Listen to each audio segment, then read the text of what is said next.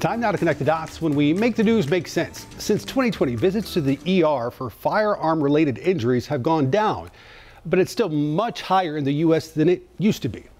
Why are so many people getting hurt by guns? Let's connect the dots. A new study from the CDC shows as COVID cases rose in the U.S., so did injuries from firearms. The sharpest increase happening the week when George Floyd was killed by 4 Minneapolis police officers. During the pandemic, murders and suicides using guns were at their highest rates since the early 90s. In the years since, we've seen slight declines in ER visits from guns, but we're still seeing 20% more than we did back in 2019. Most of the 1,100 hurt each week were young men between the ages of 15 and 24 years old.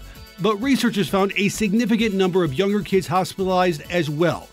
They say disruptions to daily routines and schooling may have influenced their risk of injury. The CDC now using this data to help drive community-based strategies like street outreach programs and conflict de-escalation to reduce violence. And that is connecting the dots.